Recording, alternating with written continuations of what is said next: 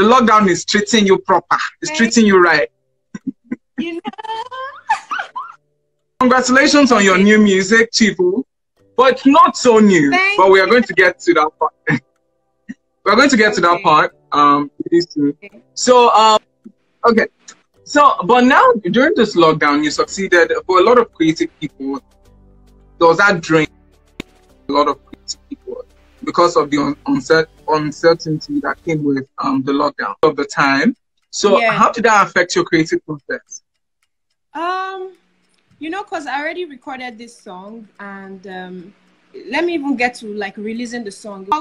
My creative process, it was difficult, but I had a friend who, BK, who is also a singer, that was like my neighbor. So we were able to do stuff together. We released, we wrote a song together, Tomorrow Comes, and we put it out there. And people were like, well, you're not obeying the rules. You're not doing quarantine. I'm like, calm down. This guy is not my neighbor. You know, so, I mean, that was how I could survive. Yeah, but for Chiefo, which you just released, I've heard Chiefo performed on different stages. I remember last year during the Future Awards Africa, when you performed it, I told you that that was beautiful, that was brilliant. I believe I was not the only person who told you that. So, but why wait for that long to release it? Why wait till May 1st to release it? Okay, so before then, when I did it at Future Awards, I didn't have the song recorded at the time, and it wasn't because I wanted to record, but I had a picture in my head. I wanted some specific people who would understand and interpret the song to produce the song. So, and those people at the time, they were not exposed. They were so busy. Plus, I was trying to gather money because I wanted to record most of the stuff live. Like the violin was live, the drums live, even some of the percussions live. We had the bass, almost everything was live. So I knew it was like it was capital intensive, yeah. So I was trying to, put myself together to release the song. So, and then eventually the song was ready, but COVID-19 came. So I was now like, okay, so when am I going to release this? Creatives are scared to release because they don't know how well the song will do. But I think everybody's at home, and it's a good time to chill and listen to stuff. I see that you already jumped on the TikTok fever. Everybody is trying to leverage on TikTok right now. So how important is leveraging on those tools for your music? Well, and what's the challenge about? Yeah, okay. Looking at it, we know songs that are, Don't Rush. You know all those songs, I really want to do Paul and Simi. You know how this TikTok has really helped them. So, it's just me trying out, that platform as well. So that's done. It has done well for songs, and so I decided to jump on it. But my own challenge is family oriented. So because Chiefo is everybody kind of songs and everybody's song. So I did the song with my mom. I did my own challenge with my mom, my sister, and my little brother. So it's just a way to say, oh, we are together in this quarantine. Oh, morning has come. Oh, it's a new dawn. Oh, So yeah, I am encouraging everybody to get on it and do their challenge and show me how cute your family is. Talk about, you've been in the music scene for major for a little over 2 years, I believe. Okay, well, I don't know how to put it. Well, okay, I started singing when I was a child, so I was in an all-female a cappella group. I think I was 11 when we started moving around in Lagos. I grew up in Apapa. So I went to school in Enugu 2007, and that was when music as JDS started for me.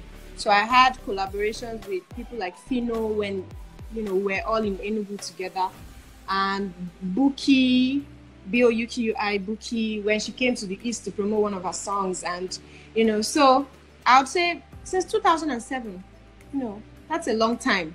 And I've been pushing, and I was under a label then, No Time Records. We had Wiz Boy, the guy that sang, Oh, Usagi, I don't know if you know that song. Yeah, we had Zoro, Swag Bag, I don't know. Yeah, so we're mates at the time, and then after a while, nothing was happening. Fast forward to 2013, I got on Destiny Child Talent, Gospel Talent Show, and I won the show 2013. 2017, I went for The Voice, and then I was one of the finalists. And I was still doing stuff, you know, still pushing. And here am I. So, I've been there, grinding. Yeah, you've been pushing. I can see, and the result is actually showing. But do you think reality TV show comes with its own curse? Because a lot of pressure now comes on you. A lot of it, there's now that expectation from you for your music. Yeah, it is, because I'll say yes, because if you look at it, most people, I think that, I don't know if they rely on their voice, you know, to do the work, you know, or maybe some of the deals or the contracts that they get after the show kind of like limits them, so they cannot really move beyond what they want to do. And it's challenging. I think sometimes this whole record deal, it's crazy. So for me, I think I did not really get into any of those deals. So I just kept pushing, grinding, and that's what it. And it's not easy too, because sometimes you're tempted to want to, you know, go all out, look for investors. I also understand that investors, it's not easy to get someone to put in money, and then you now on the third year when you're supposed to be yielding, you now want to walk out of the contract. So that's not fair on the people investing, and then it's just, this whole thing is crazy. So talent shows, I want to believe that anybody who got on a talent show is talented, can sing, but then I'm not sure about everyone being an artist, you know, artist. I'm not sure about everybody being that. And you did mention that you were signed to a record label. What happened to that? Okay, so you know this kind of signing where you don't have pen on paper. That was the kind of, it was in Enugu. So we were just all in the record label, myself, Zoro, Swag Bag, and then there was no official record. So what happened was, my manager at the time was an artist, and he was trying to push himself as well. So it wasn't easy. There was no Oga at the top somewhere, you know, dropping money. So everybody was just doing their thing, and then that was how we just fizzled out. And Zoro is doing well now. Jades is trying. So, no, yeah. I must say you're doing well, because I remember I was in a room with Waje a few months ago. I think it was in January, and she was really excited about your process. When she was talking about new school artists that are pushing themselves, your name came up, because she said, I think you performed at her concert last year. At Red Velvet, yes. Yes, the Red Velvet concert. So Waje talked about how you were pushing yourself, and I saw you at every major event last year. You were, Jades was performing, the Future Awards Africa, you were there. There were those December events, and you just see all those really corporate and really nice events. You just see Jades with her guitar. Yeah. Which means you really pushed yourself. What changed last year? Because people watching you would see that you were really deliberate about your process last year. So what changed? Okay, so usually before now, I'll just go about singing my singing covers and just doing weddings, just do stuff. So a time came, I was like, why don't you just try? Because yeah, people want to know Jades for Jades, not the cover girl, the girl that always, you know. So I deliberately tried to you know, do a song that is mine. And I also know that there's a challenge with up and coming artists doing their own song, because you do a song and people cannot, I mean, they don't know the song. So yeah, they just listen, and it's usually very discouraging. So it wasn't that I did anything different. I just started doing my own song. So I'll do the covers, and then I'll do my song, and I'll teach them. And people loved it. So when I figured, I noticed that when I did it, I'll get somebody else to say, oh, come and do the same song here. And that was how I was just, even for free, I used to sing free. All of the So you mentioned something which is very important in for upcoming artists, which is a culture of people know that you have a great voice. People have seen you on TV. I remember watching you on The Voice.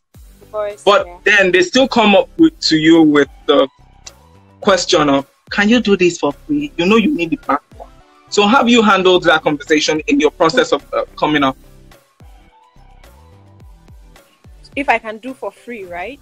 Yeah, people know what you bring to the table. People have seen you perform. Yeah. People know that you are on The Voice. People know that you have the voice.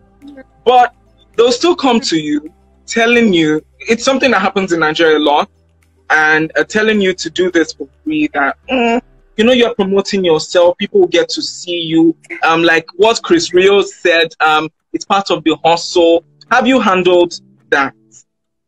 Do you turn them down, or do you weigh them based on, oh, this platform is good for my brand genuinely, or how do you do it? Okay, so I do the both. Like, I turn down some, especially if I know that it won't do any good, right, to my brand. Because some people invite you and they don't even have their sound together, right? So you're just going to go there, sing for free, mess up your career, because a bad sound, no matter how good you sound, with a bad sound, you're going to drown. So I try to find out if things are in place, and then if it will help my career. And then also be sure that I am not going to, because performing live takes a lot. I have my guys, and I can't keep telling them every time, oh, sorry, this one is for free. Sorry, this one. How do I now get money to even say, oh, thank you for your effort? Because instrumentalists, they don't want to know. No matter how free the gig is, you pay their transportation, you know, you have to feed them. Because sometimes this thing, it takes a lot to prepare for an event. It takes you to want to look same clothes. Like you can't be wearing the same clothes all the time. They will tag you as that girl with that particular gown. So it's not easy. So I turn down some, especially if it's not going to do any good. But I enjoy singing. And if you have good sound, and it's not going to stress me out too much, and I'm boxed up, I can come and sing for free for now. I like it for now. I like when you said for now. That is truly important, which shows certainty that you know that this phase is your starting phase, and then you know that you're going to get to a point where you are still going to charge in the millions. When you were answering one of the questions, you talked about the Nigerian factor. So when you come into a space, you have to teach the people your song. You have to do certain covers that you feel some Nigerians would like. So have you felt any pressure to change your sound to something more commercial, as they'll put it? So I felt that pressure. Let me try and see if I can find my way inside. So I felt that pressure a lot last year, the beginning of last year. It was almost like I was trying to find myself again. So I had someone call me, someone very big in the industry called me. And then the person was like, Julius, I would like to work with you. Come to the studio. So I got to the studio, and there was this producer there. You can tell that he's that kind of producer. Make beats and then you vibe. You just vibe, you get. So, and I am not, it's not like I'm not used to that. I mean, I can create anything on any beats, but my kind of music, I like to like sit down, write, appreciate, right? But it didn't happen because at the time I wasn't really doing much. So it was almost like I was not I was not current, you know. So I had to talk to a friend. And it was like, JDS, this is the industry that we are in. Oh. You have to vibe. They don't even want you to sing. Like, don't sing. Don't really, if you want to say a line, don't sing it. You know, talk it. That's what Nigerians want, because they don't have time to release. They want to be able to feel like, oh, they can sing like you're singing, you know. So I also know, so I know that. So at that point I was pressured. Like, I was trying to now create things outside my kind of music, and I have some, and I did very well with them, but I've not put them out yet. So, but Chiefo is like me. Is me, my style. So let's talk about Chiefo. Really amazing, the things that artists have to go through. But it's really amazing, and I do not envy you. But all I can say is I wish you all the best. But let's talk about Chiefo. I've listened to Chiefo severally. A few days before May 1st, you put up a post and that, oh, people should anticipate that Chiefo means a new dawn. And a lot of people are like, oh my God, I'm gassed. I can't wait, and all of that. So tell us about Chiefo, the meaning, what the song means to you, the whole process of creating the song. Okay. So, Chiefo is an Igbo phrase. I explained it in one of the videos I posted on my page. It means the break of dawn. It's like when you sleep and you wake up, and your mom is saying, Chiefo, go kwao, stand up. Like it's a new day, stand up, or morning don't reach. Yorubas, I think it means Ojumotim or something like that in Yoruba too. So that's what it means. And the song, it came when, you know, after The Voice, I came back on, I think on a Friday, and I lost my dad like a few days after. So I was still in Lagos, and so we're preparing so sorry about that. Thank you. I was preparing to go to Enugu because at the time my parents had moved to the east and they were there. So I was preparing to go back, and all of this happened. In fact, we're having our The Voice final party, the news, and it was crazy. So I didn't know how I was supposed to be going on interviews, you know, as a finalist and stuff.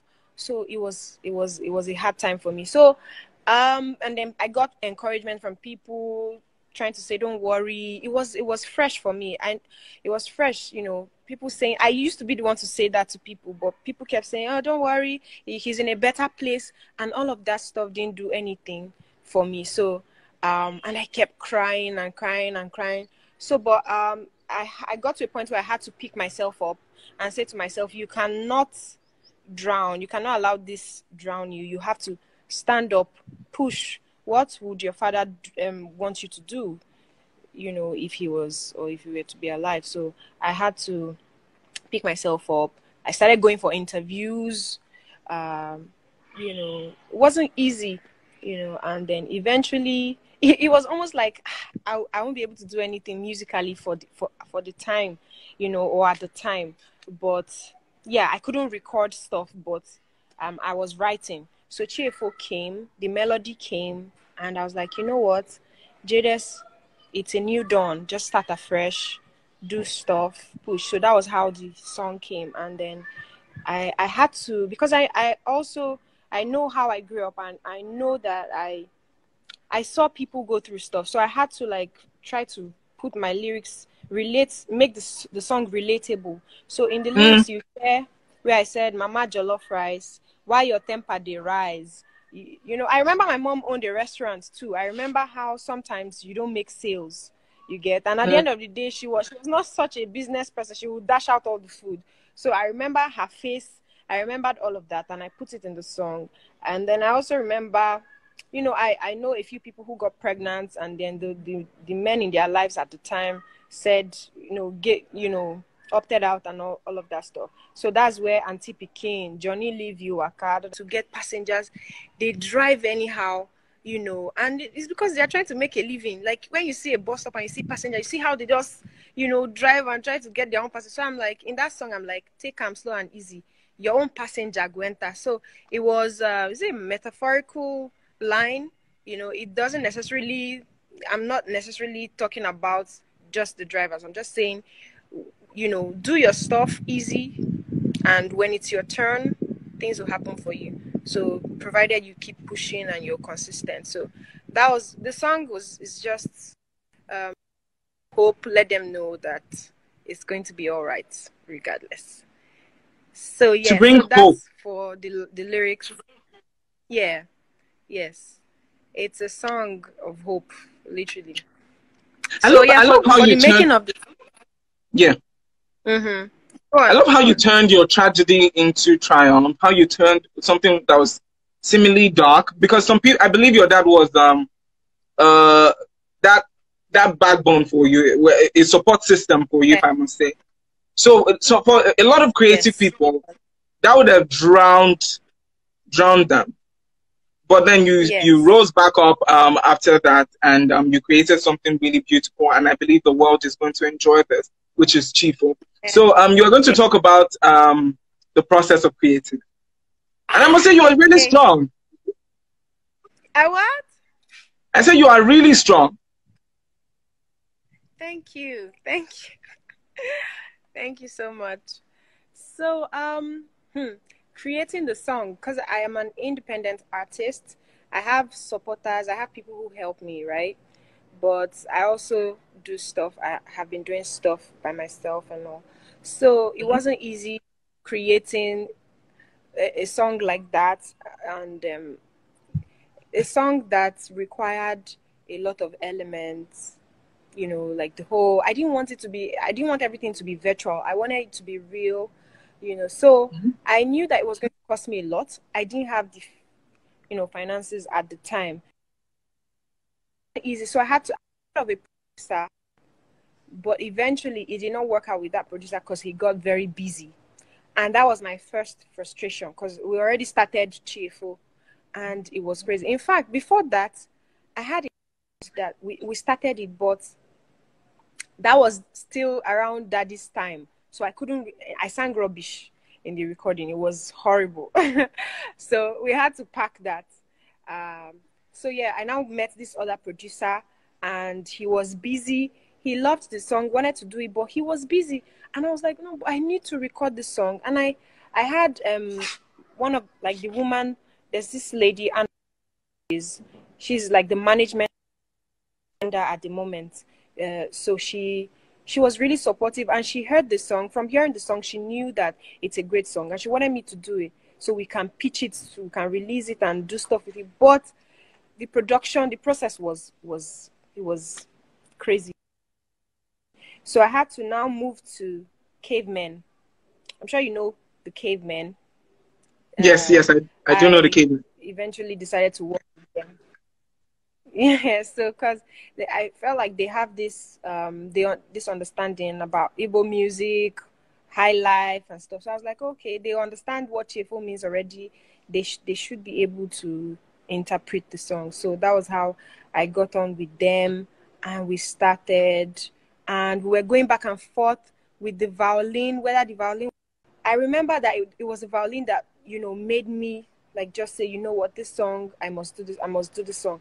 And so when I now recorded the song, there was this back and forth of, oh, don't put the violin, it will be too much, so I did. So after the production and they sent me the mix, I broke down. I cried because Why? I get very personal with this. I did not like it. I did not like it. I wasn't feeling it and I couldn't explain why. Because I was like, I already accepted the fact that, oh, they are producers, so they know better. So, cut long story short, Magical Andy had to step in. My mixing and my audio engineer, he mixed and mastered the song. So he stepped in, and then one other producer, the first producer, stepped in again and recorded the violin, and that's how they brought the violin. Then the mixing engineer added some virtual stuff. Everything put together was what made Chiefo. So a lot of hands came on the song. I even had my A&R guy, Ogagus, Ogagus was there. Events. Yeah. I remember also you performing during Valentine. That's sometime in February at an event I hosted called the Soul Circle. And you yourself, when you were performing, two of those The Voice contestants came up on stage to support you. So how's that? Have you guys built a tribe to support yourself? I believe that's Kelvin and Precious. Precious, yes, and Obichi. Yes, yes, yeah, the three of them. So have you guys built this circle of you guys all came out from the same platform, and you guys are all supporting yourself as you grow in the Nigerian music scene?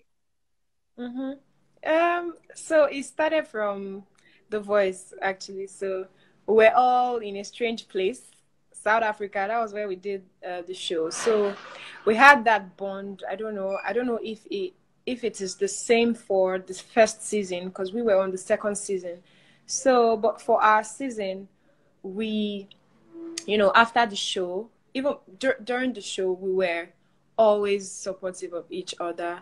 I remember then when people thought Chris Rio and I were dating, and how we thrived on that. So we'll come together. When I'm up for eviction, Chris Rio's fans will vote for me. When he's up, my fans will vote for him, and like that. So we've been like a family. And when the show was over, we did something. I've forgotten what it was called. I think Sing with the Stars. So we had a show at the mall, Ikeja City Mall, where we did a little setup on the walkway, and then people just gathered and they could recognize us, and they gathered and we pulled up a show, So we've been supporting each other ever since. So, and then most of us now, we are in this group called Loud. So it's like a choir. We do mashups of Nigerian songs, and we're doing pretty well. We backed up for what's it called, Burna Boy, during the December show. We also did for Fino. So I mean, there's love, and I love it. I love it. It's rare to have singers support each other. It's really beautiful what you guys are doing, and I just had to bring that up. So Chiefo is available on what platforms? Okay, so it's on every platform.